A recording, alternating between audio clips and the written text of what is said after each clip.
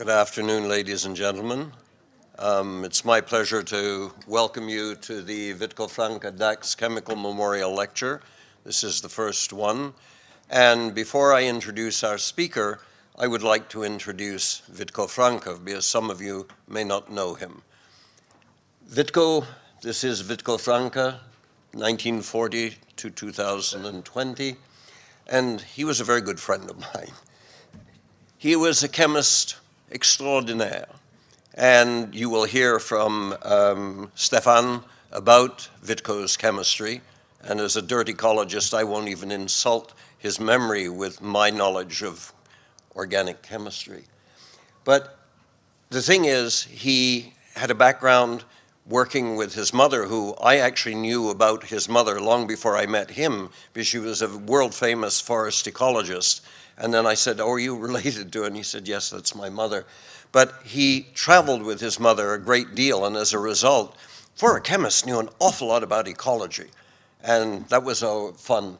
But the one thing that Wittko did, if you read his publications, which are more than 350, I believe, they cover a great deal of terrain. And the one thing that is wonderful is he had a lot of international collaboration with all sorts of people, and he was always available. And one of the things that was amazing with him, and I live in Canada, and he was in Germany, there's usually a 6-hour difference, and I'd be at home at 9 o'clock at night, and I get this phone call, "Jeremy, it's Wittko."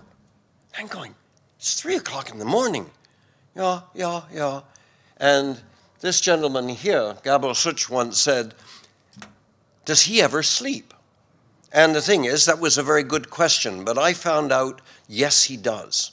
And this is what happens. He does these cat naps. It's amazing. He can stop for 15 minutes. He would do this, and he would get up, and he'd say, "That's fine," and he'd just keep going. It was really quite extraordinary. And he was a very well-known and very acknowledged chemist for all of the work that he did. And I had the pleasure, when I was actually president of the ISCE, to give him a silver medal in Chile. And this is a picture of both of us. He and I were quite good friends then as well. But the other thing that he was well known for is being an advisor both to national and international students. And the one thing I was always amazed, when at meetings like this, the amount of time he would spend with young, upcoming chemical ecologists and talking with them about their project, and was always extremely encouraging. And so I would say to those of us that are a little older, remember his example and do that. He was a staunch supporter of the ISCE. He was president from 89 to 90, and this is a group of the somewhat older past presidents that were active. And he also hosted the ISCE meeting in 2002 in Hamburg. And the thing that was amazing, not only did he organize the meeting like this, but every evening, he and his wife Heidi had a group of people home for the house every evening and had these suppers and so on that were quite amazing. And this happens to be one group with a number of quite well-known chemical ecologists in their younger years. But I should say, somebody would ask, what about Daaks-Chemicals? Well, when there was a memorial service, we were asked if we would like to donate, and a number of people did. But there was also, Daaks is a sort of a family joke within the Francke family, where there was some money that they also provided, and probably some of it came from Wittko's consulting, because one of the things that a lot of people didn't realize about Wittko was that for many, many years, he provided for the society all the medals that were given out, all the certificates, and they just appeared, grâce à Wittko Francke. Whoa, didn't want to do that.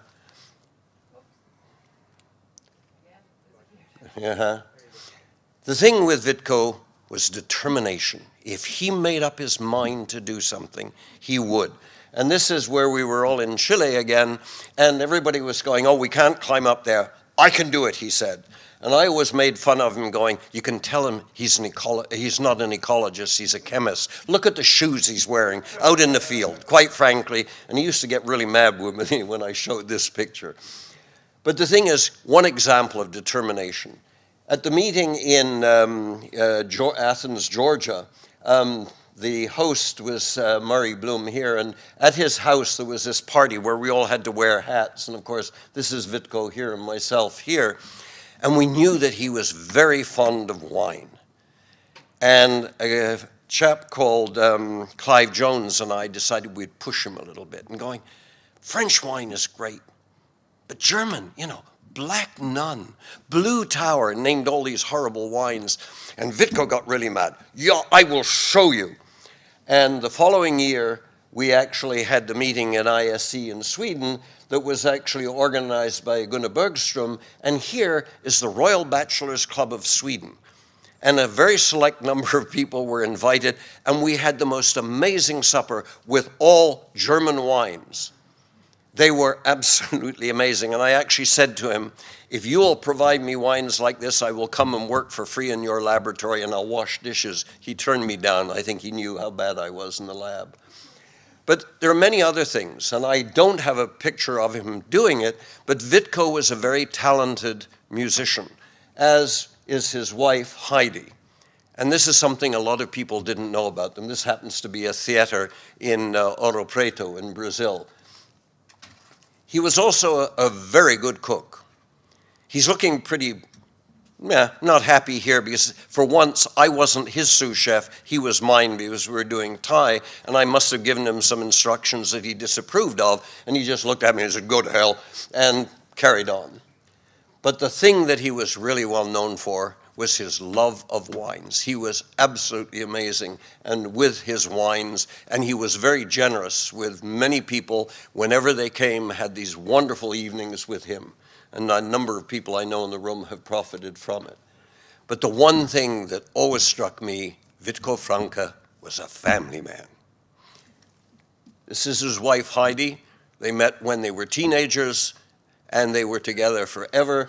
They had these wonderful young gentlemen here. This is about the age they were when I first met them, Christian and McNeil. And here he is, as a grandfather, reading to the 4 granddaughters, 2 each from them.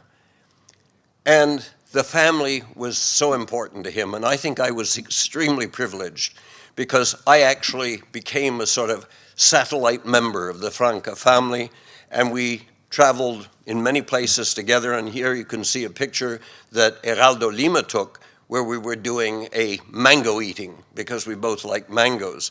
But we did a whole lot of things together, and this one we went to the Burgundy region, and we were here, and this is Heidi and Wittko, and always we had a picnic and we would drink the local wines, and it was really quite amazing.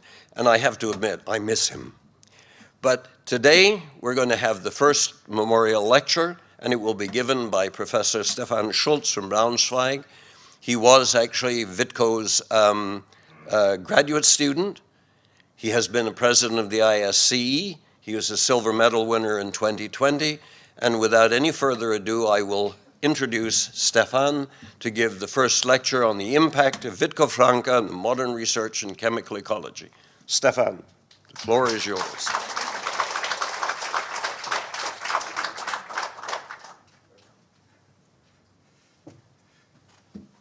Yeah, thank you very much for this very nice introduction and the chance to talk to you about Wittko, and I'm very thankful for the ISCE or the committee which selected me, because you have to make a proposal and then you get selected. So I'm happy, and I'm wearing this tie. Walter Leal sent me as an item that should be passed on to the next Daaks winner. So if we talk about Wittko's science, which I will do here, Jeremy has nicely introduced his personality, but today I want to talk about his science.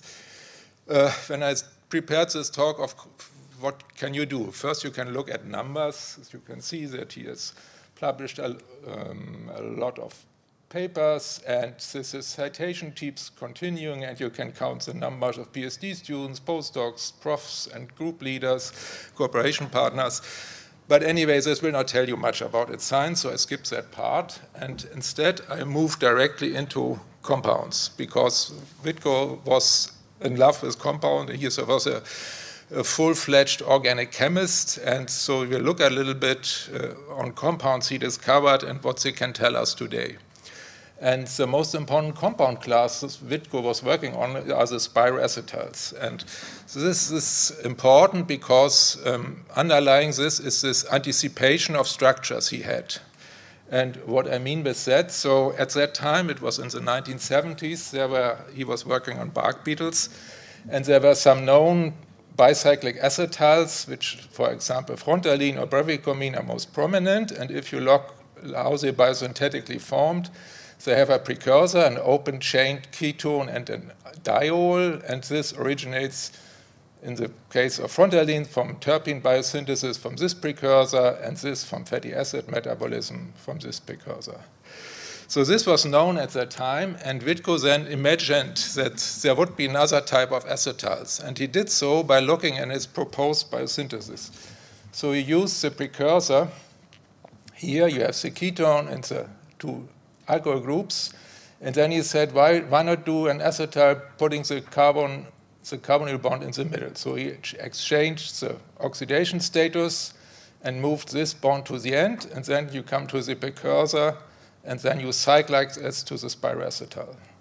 And then he anticipated the structure and synthesized these compounds before they were known as pheromones. Nobody knew about the structure. So he synthesized them to see how they behave as in GCMS, that was used also at that time, of course.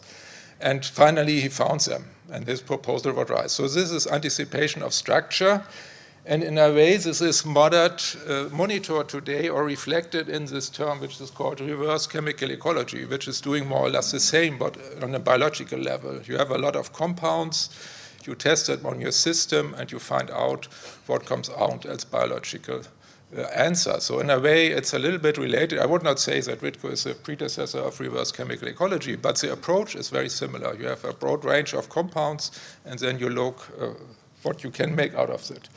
And I have here selected some papers rather arbitrarily, so which use this reverse chemical ecology approach using receptors on proposed putative compounds which might be behaviorally active.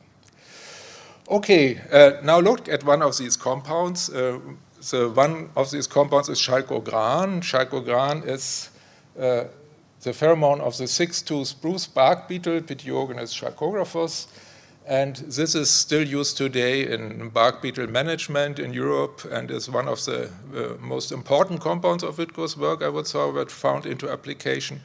And so this is also the compound on this tie, so this is very connected with him. So, and if you want to know anything about spiroacetals, say Wittko and Bill Kitching wrote a very good review, which is shown here. The reference is shown here, and there you can read everything about spiroacetals. But there is another interesting spiroacetal. He worked on the identification together with the Baker Group in England, and this is olean. And olean is important because this compound is chiral. It looks very, very simple, and it has this chiral centers. And if you know a little bit about organic chemistry, you're a little bit surprised that this compound is chiral because it has only two different substituents on the center carbon, but it has its C2 axis, so you need only two, not four, as you usually learn in organic chemistry. And that is the pheromone of the olive fly, Batryocerca olea, and Wittko and Hartmut Redlich established this absolute configuration and found out with co-workers that the fly uses, females and males use the different enantiomers. And also these compounds look very simple. The synthesis, or here first I have a little bit done the biosynthesis. This was work by Kitching and De Vos and Schwarz, who found by labeling experiments the biosynthetic pathway to another spiroacetal. So it uses a ketone, then does its hydroxylation here. These arrows are a little bit out of place.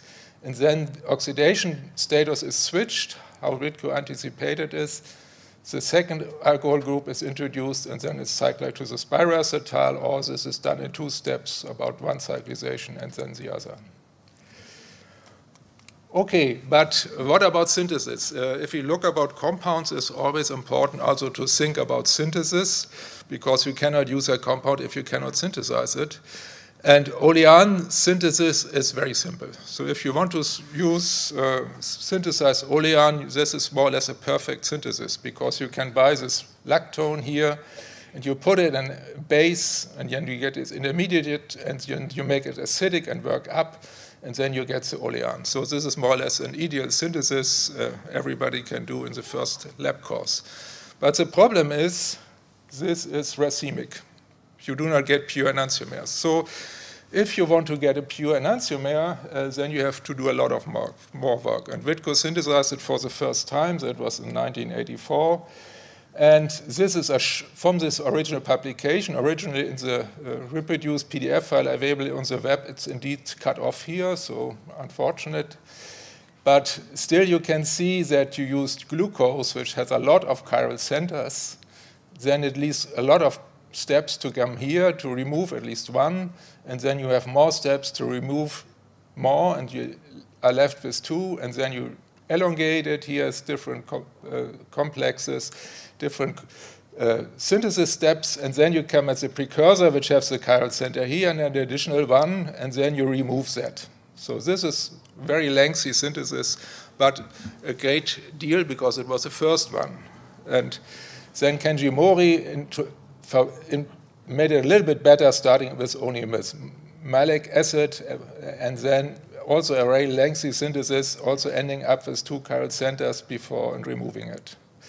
So, and then different other chemists have tried to synthesize enantiomerically pure, and they got better and better until they get the ultimate synthesis. This is from Benjamin List, and if you look here at Benjamin List, this is a Nobel Prize winner in chemistry, and he published in 2012 this landmark papers, which I would not say brought him the Nobel Prize, but is certainly a piece to it, because he could manage to make acidic catalysis chiral, which can do enzymes, which is well known, but chemists were not able to do it without enzymes.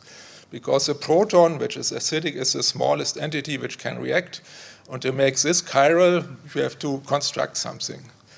And he constructed a cave like this with two bonding centers. One is acidic, and the other attaching these precursors. And then you make the chiral cavity, and then this reaction takes place in one step with high enantiomeric purity. So you get a three-step synthesis, because you have to synthesize this, with almost pure enantiomer, pure olean, which is certainly almost very near to the ideal synthesis in the beginning, but now with getting to the pure enantiomer. So olean is still connected to very modern science. And I communicated with Benjamin List before this lecture, and he said, he quoted, I knew his pioneering work on the subject, and his enthusiasm for the unusual spiroacetal was infectious. This a little bit shows the character Jeremy has told before. Yeah, and what Wittko also was always telling, that these compounds are not restricted to insects, or he looked also at other systems.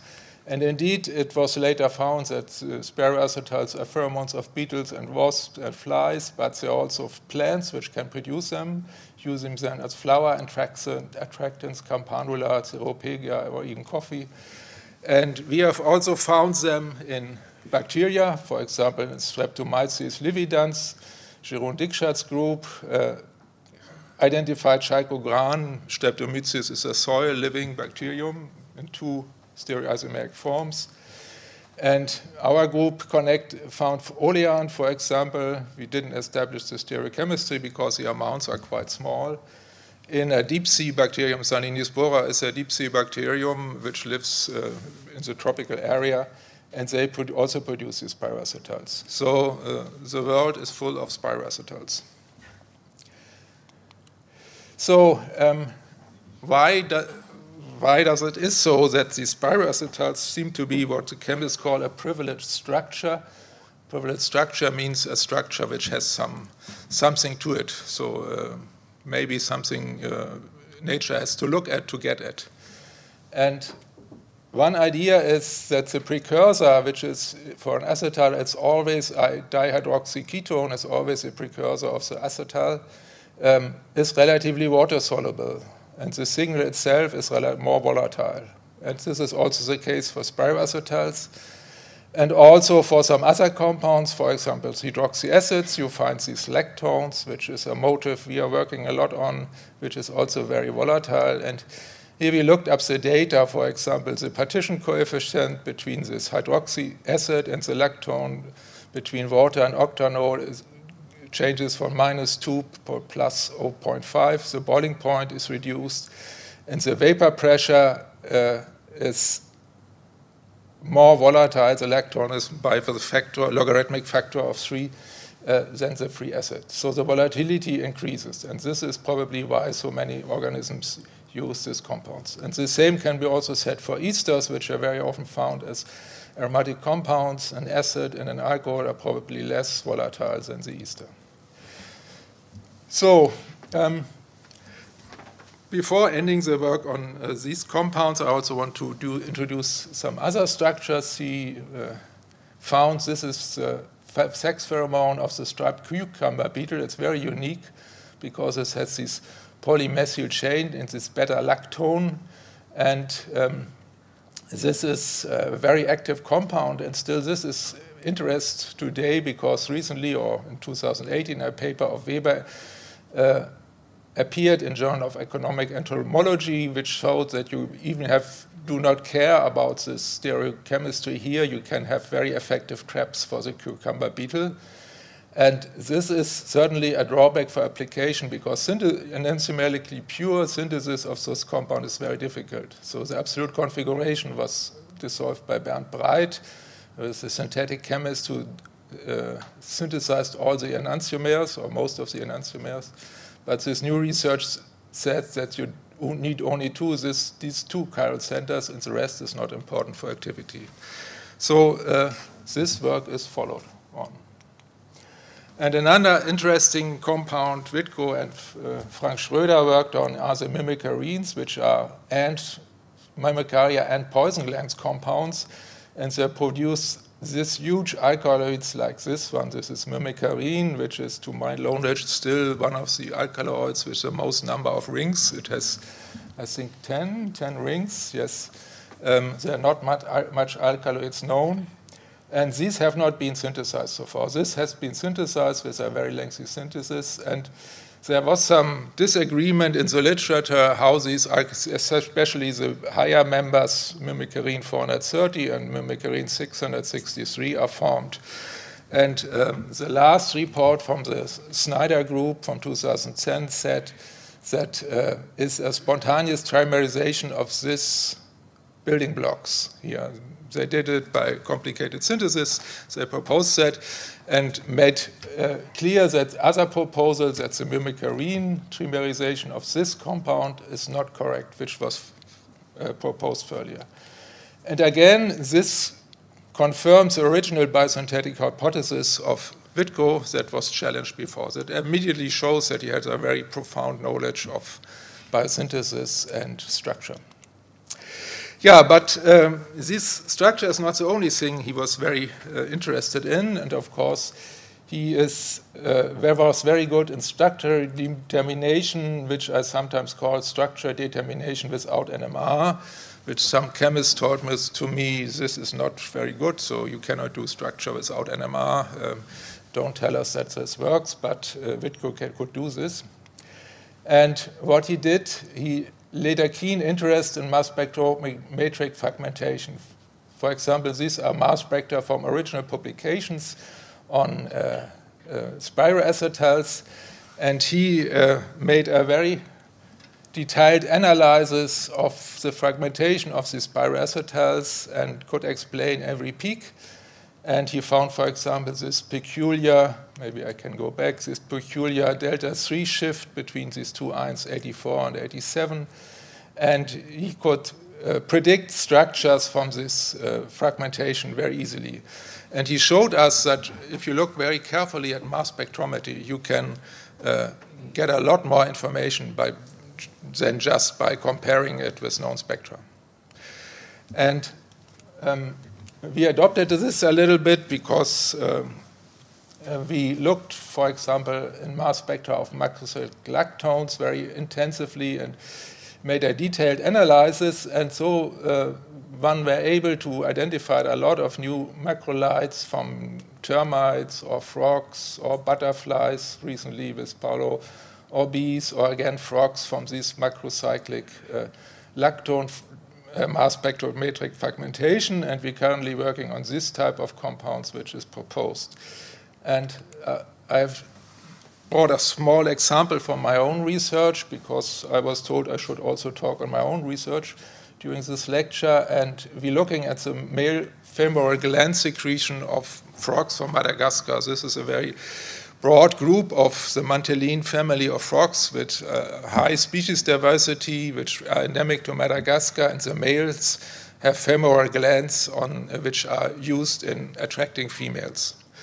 And they occur in ponds with 20 different species at the same ponds, and they all are vocal, but they also are different by chemistry. And in one of these species we got, or in many of these species we get this frogolite, how we call it, because this lactone occurs so often in frogs, and you can analyze the fragmentation, and then you lose this iron 68, which could this fragment 68, which could also be ionized, and then you get 168 and 109. And if you know this and you come upon new structures, for example, here you compare this 68 moves to 82, and so that means 68 must be longer. You do a little bit about higher in mass biosynthesis, and you come up with this compound. Maybe the 82 has this structure. And then we have an additional move from 123 to 182, and you find here the other two fragments are moved from 109 to 123, 168 to 182. And you can do it a third time where everything is moved, 82, 196 now, and 137. And then you have acyl group instead of methyl groups here. And we have at least synthesized the compound with one methyl group so far, and it's indeed this structure. So what all this comes about is what I call the Francke approach. Also, it's not invented by him. I would not say that he invented it, but he made it more or less to perfection. So structure elucidation without NMR means that you start with the GCMS, you calculate the mass or analyze the mass spectra retention index, then you do microderivatization reactions, high resolution mass spectrometry, and then you come up with a structural proposal based mostly on the fragmentation of the mass spectrum. And then comes the labor-intensive steps, and you have to synthesize the candidate compounds, and then you have compare the data with the original ones, and then you find out you're wrong. So this means an iterative step, you have to start again. And this can be an endless loop in some cases. So a vicious cycle, I would call it, and you never come out. And if you're lucky to come out, you can determine the GC. So obviously we need some more. And we have developed a system now where we also used GCIR, which if you look at original papers of Wittko, a very old one, you also see that he had GCIR. He didn't mention much about it, but it pops up here and there during his papers. The problem with the machine he had and the old machines was that the very low sensitivity of the compounds. And especially due to Paulo Saban, who made it possible, and others, who made it popular in chemical ecology, these new machines are very sensitive, which have so-called direct deposition GCIR machines, where you have similar resolution as in GCMS and almost similar sensitivity. You can measure the spectrum, and what you get is orthogonal information compared to the GCMS. Here you get fragmentation along the carbon chain, and here you get information about functional groups. And if you see this structural space as a funnel, you can lengthen your funnel and your possible structures are reduced. And the nice thing about GCIR is that you can do computer calculation of the spectrum by ab initio computer chemistry, and then you can calculate the spectrum. narrow the funnel and only one compound pops out, and you have a proposal, you synthesize only one time and you do not come in a vicious cycle. And in our case, this was successful in a compound which is involved in bacterial communication in Salini spora. If you had the mass spectrum, a lot of possible structures, then you do the ER and calculate the spectra of all the possible structures, and you see one is most similar to the natural one, the others not so. You synthesize only this one, and in the end, you can identify all these compounds as volatiles of the Salini spora bacteria. Yeah, and what about calculation of mass spectrometry? This is much more complicated because then you have, imagine what happens in a mass spectrometer. You get a molecule which is ionized to get a high energy state, and then you have calculate each reaction path to each ion. And this is a lot of calculation time. So if even have very good computers, you can calculate a week or so if you use normal DFT calculations. You need bright computer chemists like Stefan Grimme in Bonn, and he devised a way to circumvent these long calculation times. And he calculated it much faster, so you get it in a reasonable amount of time, you get the spectrum. And the results here is shown in the upper case. You see a spectrum of a compound, which we measured on our GCMS machine. And this is what he calculated, and probably it's not so well visible, but you see that's relatively similar, except one feature. This major ion here is 82, and he calculated 81.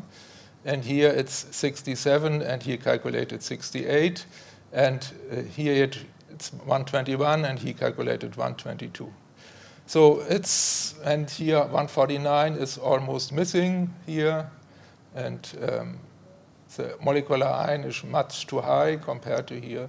So there is some progress, but we are not there yet. So you have to improve this further.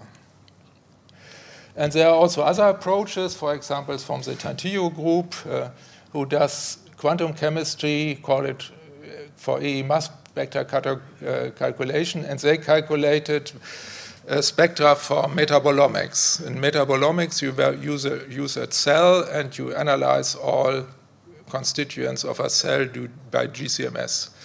And because there are so many polar compounds, you do not do it with native cell exudate, but you transform that in trimethylsilyl esters or ethers, and then analyze these TMS ethers, how they are called. And so they calculated not the mass spectra of the pure compound,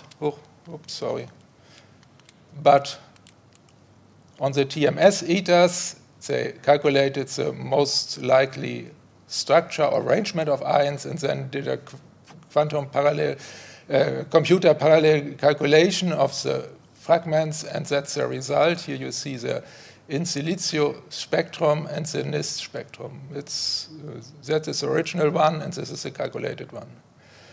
It's sure it's not bad, but in this case, but in other cases, it's quite wide off. For example, for this compound here, these ions, which are in this case the NIST is blue, are missing totally here in the spectrum, and the 73 is not here. So probably in 5 years or so, you can calculate the correct mass spectra. So we're on our way, I would say. So let's get back to one other important area Wittko was working on, and this was orchid pollination. And he found out in cooperation with the Schiestel group and others, and Christa is also involved, and he mentioned this orchid sexual swindle enigma, and they solved it and found out that the Ophrys phagodes imitates the sex pheromone of Andrena nigroiana, and this is a mixture of these hydrocarbons, long-chain simple hydrocarbons and unsaturated hydrocarbons. And this also nicely illustrates this. Wittko always was very keen on mixtures. So he wanted to know everything what's happened in their sample, not only the compound, which is active, but he wanted to know everything. And this is, I think, a very good approach, because you can learn a lot about that and find some unexpected results. And they also did it in other systems, here in Ophrys exaltata and Caletes cunicalius, and they established these hydrocarbon mixtures as bee pheromones. And another orchid thing are the hyloglottones, and she discovered a totally new compound class, and these are these dialkyl cyclohexandiones, which are produced by hyloglottis orchids to produce the sex pheromone of pollinator wasps, for example, Neocellaboria cryptoides, together with apical groups, which are doing, and Francke, who are doing a lot of research on this nowadays, and they established these hyloglotton structures. And what they also did, they proposed a biosynthetic pathway to it, which is not so easy, how you come up with this structure here. And they proposed that you have one beta-keto fatty acid, which does a Michael addition to this alpha-beta unsaturated fatty acid, and then a Claisen condensation on the other side of this carbonyl group, coming to this carboxylated precursor, and then a decarboxylation occurs, and you are left with a diketo compound. And again, they established the mass spectrometric fragmentation of this compound class. And a little bit later, it was found that these compounds also are used by Photorhabdus bacteria. Photorhabdus bacteria are bacteria which are living in nematodes, and they use dialkyl resorcinols and photopyrones as signaling compounds. And this is work by the Bode group here from 2020. And they found, you see that the cyclohexandiones are precursors of the real active compound, in this case, the dialkyl resorcinols. The bacteria obviously did not want a volatile compound, so they oxidized this ring. So if you write here this as a enol form and this as an enol form, you need only one oxidation here to get to the aromatic ring. And then they get the dialkyl resorcinols.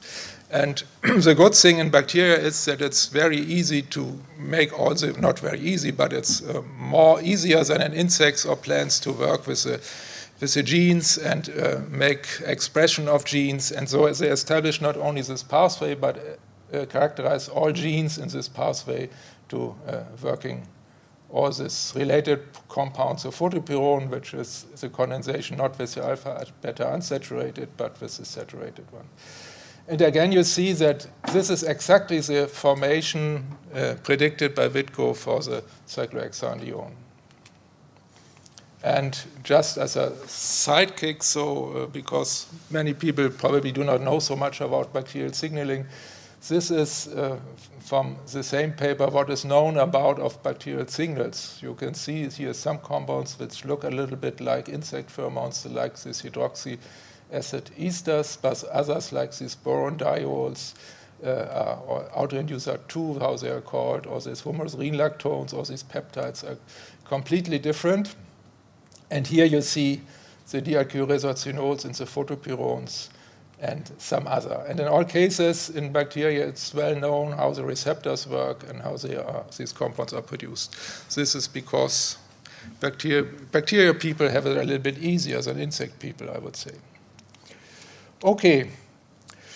Yeah, and now I come to another point Wittko was interested in, and this is the modified terpene pathway.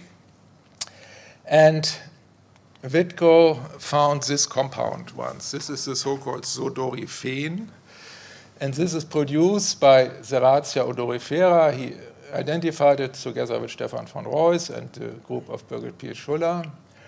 And this is a very unique compound. If you look at the structure, you see this is a 7-membered ring, and here you see a 5-membered ring, and here you see a 6-membered ring. And every carbon here has a substituent. There's no hydrogen on any of the ring atoms. Every carbon is substituted. And this compound for a long time was not known what the function of it is. It was only known that it's a sesquiterpene because it's 16 carbons and one additional methyl group. But recently here some people from around Paula Garbayeva and some others found that fungal volatiles induce sodorephane emission in the ratia and also upregulation of terpene synthase in other genes. So the gene expression is exchanged by these volatiles and more of the sodorephane is produced. Also, the actual function of sodorephane is not solved yet. And this work has inspired Stefan van Roys also to look into biosynthesis, and this was published 2018. And this biosynthesis is extremely complicated. Here you have this farnesyl pyrophosphate, and then you need an additional methyl group, which is introduced here by S-adenosyl methionine, which is a typical methyl group donor in biological systems. And then a complicated cyclization occurs, all with the pyrophosphate still on this precursor linked, and the first ring is formed, and then the pyrophosphate is removed, and cyclization occurs a second time, and then here some rearrangement and recleavages occur, which I omitted here, and in the end you can up with the sodorephane. So the biosynthesis is very complicated, and also we do not know the exact function of the sodorephane. It's pretty clear there must be something, because the bacteria wouldn't do such a complicated thing not without reason. And if you look at bacterial biosynthesis, you see this is a typical terpene biosynthetic pathway, be it mevalonate or desoxyxylulose. You get geranyl pyrophosphate as precursor, you get monoterpenes, farnesyl pyrophosphate, you get sesquiterpenes, but you get these modified terpenes, and the modified terpenes are probably the most interesting one. For example, with the SRM, which we know now, he introduces here a methyl group, and you get these 2-methyl isoborneol, which is a typical compound of cyanobacteria and actinobacteria. Or you get with SRM the sodorephane, or you get cleavage of the side chain. You get geosmin, which is also, for example, an attractant of collembola to bacteria. So terpene modification is important for signaling. And Wittko and we have made a review which is now showing that these bacterial volatiles can do a lot of things. They are relatively fast moving into water phase because they have a very fast, because they're so lipophilic, they diffuse very fast in water, and or in the gas phase, and they can do a lot of things, for example, DNA damage and altered gene expression. And you can have microbial responses in other microbia in plants and animals, and there are lots of known functions which are known connected to these volatiles of bacteria. Okay, let's come back to Wittko, and Wittko also found some modified homoterpenes. In this case, this is some work on the trail pheromone of the ant Gnamtogenis triatulator. He worked with Abraham Heferts together with it, and they found these compounds which have an additional methyl group again here at this position, and not here. The bacteria had it in here, and the insects have it here. And also, he found this position where you have 2 additional methyl groups here and here. And this led him, and again, these compounds were, similar compounds were found as sandfly pheromones from the picket group, for example, and so they popped up here and there in insects. And Wittko made a proposal that these compounds are formed from homomevalonate. That's a little bit different. We have heard about methyl addition in bacteria going about S-adenosyl methionine on geranyl pyrophosphate or farnesyl pyrophosphate. And Wittko's proposal for the insect is that's a little bit earlier. That's already during the first biosynthetic pathways, giving this addition elongated building blocks, which we call homomevalonates. And if you have an elongated building block and condense it with a non-elongated one, you get exactly this position of the additional methyl groups. And this has been similarly found in insect juvenile hormones. For example, they also use it. They have these ethyl groups here in the end. And if we come back to our frog compound, it's very similar. This has more or less the same overall structure as the juvenile hormones. You cyclize the juvenile hormones, and then you come to the Francke signaling compound. So again, you have some similarity between groups of animals or groups of organisms which are not related much. So, and extending a little bit this terpene pathway, we worked during the last years a little bit on heliconius butterflies, and we were interested in the mimicry system of this mimicry-rich animals or butterflies, and we analyzed the mimicry rings of one species, Heliconius erato, which has different mimicry rings. If you see the different patterns, ring patterns, and we asked the questions whether these is reflected by the pheromone gland composition. Can you also have a difference between these mimicry patterns? And Wittko in mind, we analyzed 115 samples and looked at every compound. So this is a metabolomics approach, but I like metabolomics only if you know everything what you're looking at. So we try to identify the compounds which were detected at least 3 times in the 115 samples, and we could identify 450 compounds.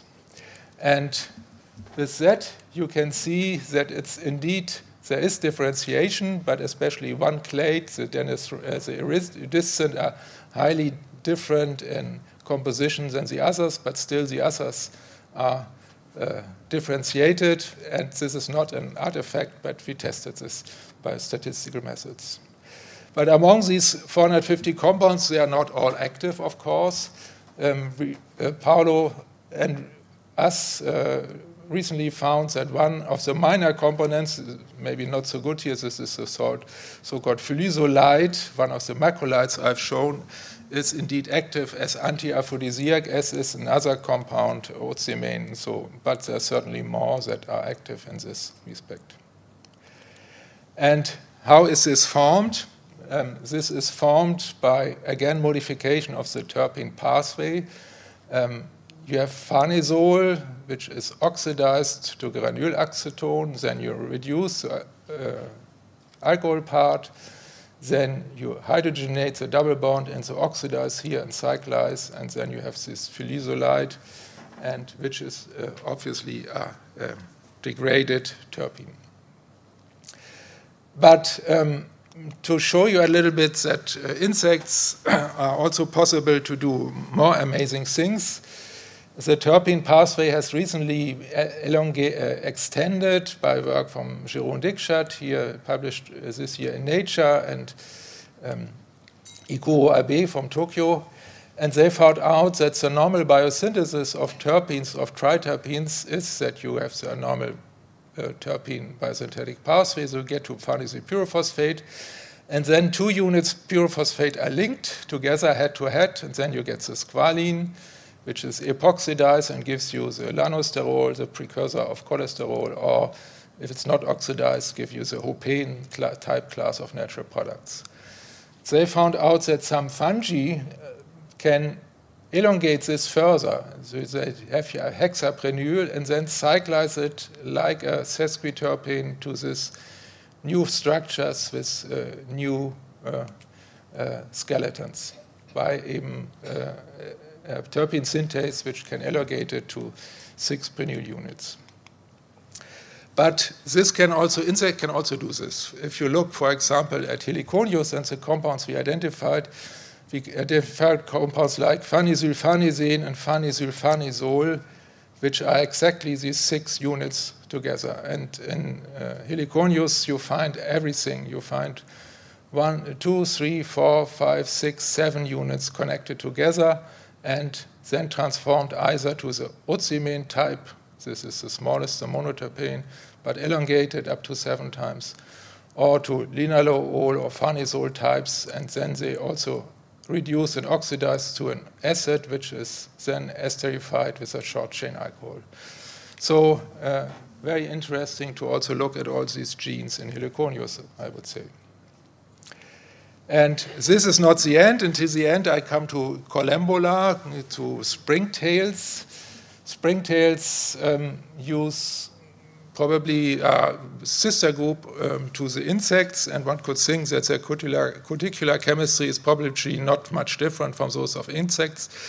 But wrong thought, I would say. If you look, for example, in this one here, it's this Hypogastura socialis. We identified this compound here, which has a molecular mass of 624, and the mass spectrum shows nothing, and the 119. And we thought that then no double bond is here, and it's highly branched, so we thought probably these are 9 units. And this is true. We synthesized this compound, and this is the structure of this cuticular hydrocarbon from Hypogastura socialis, and it's only one major compound which occurred in this one. So even Colemborger can do this modified terpene pathway. So this is all what I wanted to tell you. I thank you for your attention, and my last slide is this of Wittko, because it's a very old one, and it was at the time photographed when there was no smartphone available, so please apologize for the quality. But it shows like Wittko wanted to make science. He wanted to collaborate with his biological partners who want to be in the wild to collect things, and he wanted to cooperate with his younger partners also. This one is probably not very enthusiastic. What only missing is the lab in the back. So if you can Photoshop, you could probably Photoshop the lab into that. And I hope I could bring you a little bit about the science in Wittko and what comes out of it, and I thank you for your attention.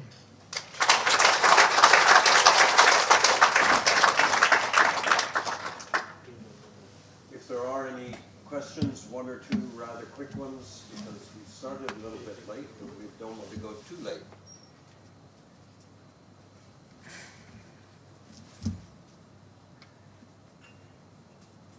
Perfectly clear, sir. Too much chemistry. Well, once again, thank you very much for paying honor to this. We have a question. No, okay, we haven't.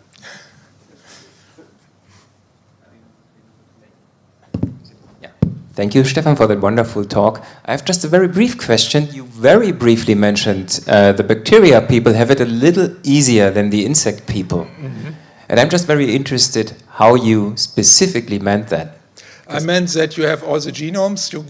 If you have a bacteria, we have a bacteria in our lab, which we wanted to investigate some biosynthesis. It's not sequenced. I call my collaboration partner at DSMZ, can you sequence the bacteria? He said, okay, send me the bacterium, and 4 weeks later I have the genome, then I have this anti-smash, which annotates me all biosynthetic genes, and then I have a guy like Peter in my lab, then he looks, says anti-smash is all rubbish, so you have to look at it in detail, and then he comes up with some nice proposals for biosynthetic genes which might be responsible for the formation of this compound. And then we call Jeroen, could you express this gene in your E. coli or whatever expression system? He said, sure, send me results are back in 4 weeks, and then we know about the biosynthesis. I mean, I don't know whether CRISPR can do it in the same speed. Probably he would agree with me that they have it easier. Yeah. Still ways to go until we can do that with insects. Okay, thank you. Well, thank you once again, Stefan, for paying honor to this.